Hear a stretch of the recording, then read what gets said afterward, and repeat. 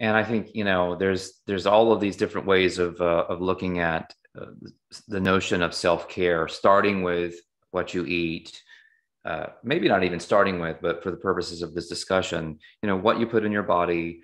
Do you get rest? Do you get exercise? Do you get sunlight at the right time of day?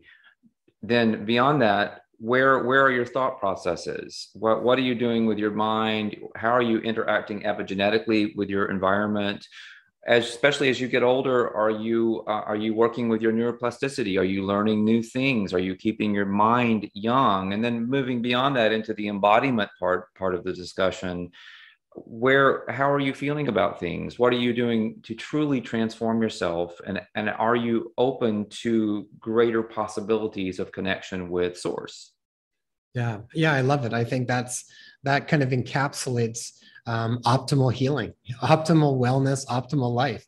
If you can incorporate those things, and at the forefront of that, I think there's this feeling inside of being connected. There's this feeling inside of being connected, of being inspired, and there's a constant sense of meaning. Your life is meaningful.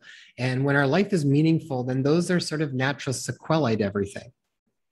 Yes, and really the greatest remedy of them all is just very simple: surfing. Hmm. Just surf, and everything will be okay.